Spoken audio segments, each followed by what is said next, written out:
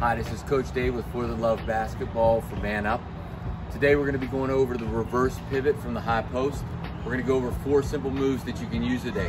The first one, we're just going to reverse pivot right into our jump shot when the defender steps back. The second one, we're going to reverse pivot. We're going to step hard at our defender to create some space and then attack with a straight direct dribble. Our third move, we're going to reverse pivot. Defender's going to come up, then we're going to step back into his space to push him back, and then as we come back again off the jab step, we're going to go right up into our jump shot. And the final move will be a counter to the third move, where we'll perform the same move, but this time we'll step back off that jab into a shot fake, cross step by the defender. This is a really effective move if you're a good shooter and you get the ball at the high post. So let's get at it.